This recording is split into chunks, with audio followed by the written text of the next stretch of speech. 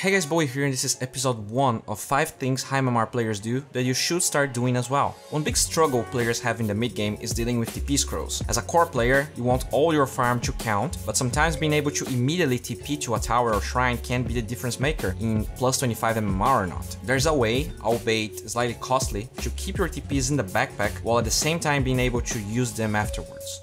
When you leave your TP in the backpack, the cooldown will be longer. If you go to the side shop while you have a TP in your backpack and you buy another one, you can see that the cooldown will be the same. That being said though, if you drop, say, TP and buy another one, when you pick your old stack of TPs, they will have the updated cooldown. This can save your team when you feel like you need to walk back to base, when in reality, going for a side shop could be a faster way out or into a fight. By the way, I learned this with BSJ, so I feel he deserves the credit for this tip. Have you ever walked as a support at nighttime in a completely hidden location and then a random range creep aggro to you? When that happens, you were either not that hidden because the creeps revealed you as they were strolling there, or maybe there was vision revealing you. Maybe a ward, maybe an invisible hero. This is a great way to review observer wards or even to get the hell out of there if there's invisible enemies in the enemy team missing. In this clip, I demonstrate how the support Storm Spirit can discover whether that part of the Radiant lane is warded or not. Enemy creeps shouldn't be able to aggro there without vision, and as a support, this is a great way to either get killed by the enemy Treant plus offlaner or the ward a ward. If you're playing something like a Monkey King, Riki, Earth Spirit, most of the time you can go for a play like this since you have some safety or mobility. But anyways, be aware of that random range creep attacking you.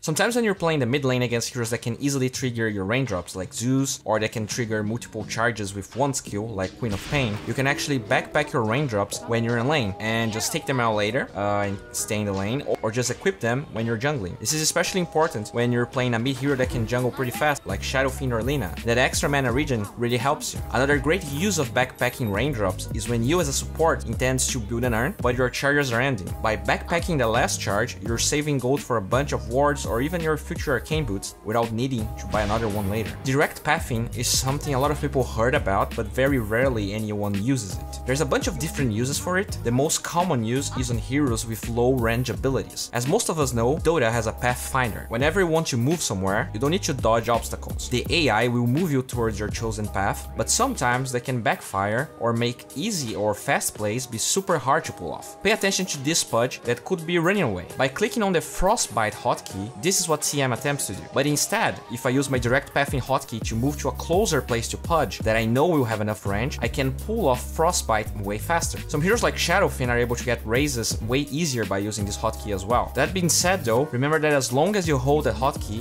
you will move in that direction and some weird obstacles can cost you time. The last tip for today is about lane harass and going for kills in a safe lane. Sometimes in lower MMRs, we will see supports hiding in the trees to kill the offlaner as soon as the creep waves meet. That's a great plan, but something a lot of supports don't realize when doing that is that most of the time what that accomplishes is all the enemy creeps aggroing on them and their carry as they try to go for the kill, which means that the next wave will push super hard towards the offlaner. That offlaner will just TP and get pretty much level 3 out of that. Most of the times the first blood gold is not worth that kill because the offlaner probably didn't even use regen since you just dove him as soon as he was there, and now he has level advantage over all of you and regen, so the regen is actually way more valuable. A good trick to go for the same play, or even just harass, is making sure that your range creep is killed before attempting it. In this clip, for instance, we see Windranger being pretty annoying against Miracle while Ogre is hiding. He only goes for the harass when he's sure that those melee creeps aggroed on the range creep from Dire, meaning that Miracle can get the deny and maintain creep balance. In this Arteezy replay, Legion starts off with a very aggressive overwhelming odds, and pay attention to Arteezy, he can see that his range creep is pretty damaged, and that his supports are there, so he mans up, and the first thing he does is deny the range creep after the engagement. And while all of that was happening, the enemy range creep is still alive. This means that when the next wave is coming, they don't care if they are drawing aggro like this, because the lane will push eventually anyways, while Legion is still level 1.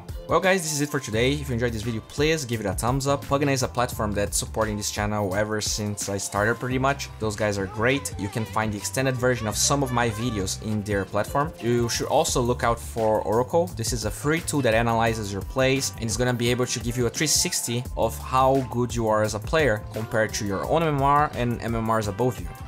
This will help you focus on what you really need to improve to be a better player.